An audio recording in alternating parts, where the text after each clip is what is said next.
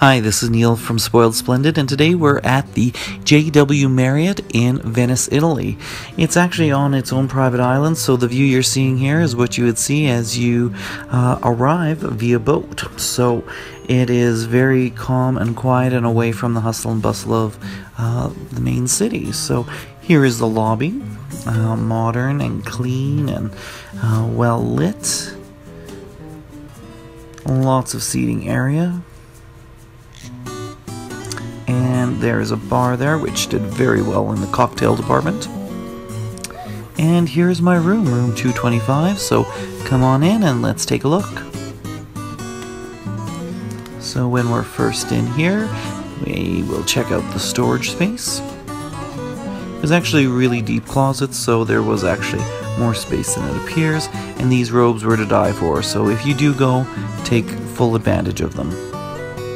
Another little closet here. Safe, perfect.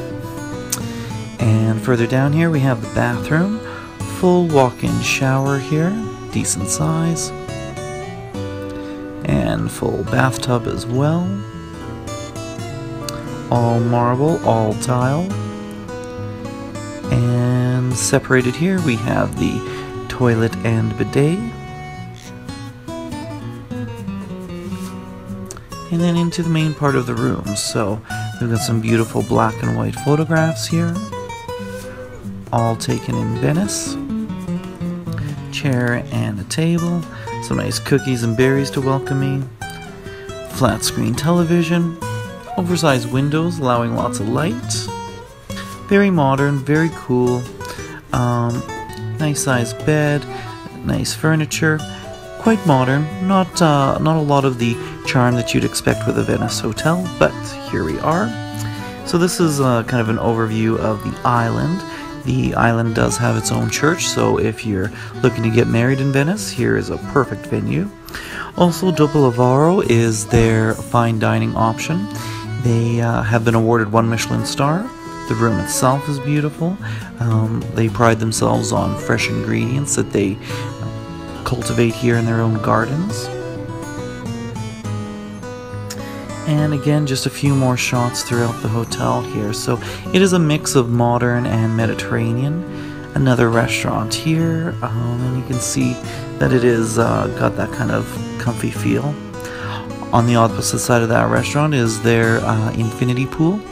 So quick little video here of the pool itself. It's a bit of a cloudy day here in Venice, but let's get our toes wet. So not a huge pool, and what you'll see here is that about a third of the pool actually doubles as kind of like a jetted tub. So it was very interesting. I don't know if it successfully doubles as a jetted tub, but there you can see the jets are starting up here. But to have a pool in Venice is a bit of a rare commodity, so we're not going to complain. So taking a look over the greens here, and there is St. Marco's Square and the rest of Venice just across the bay there. So here we are with our quiet infinity pool, and there I am on my way back to the airport. So thanks for checking out the video. Make sure to check out the rest. Have a great day.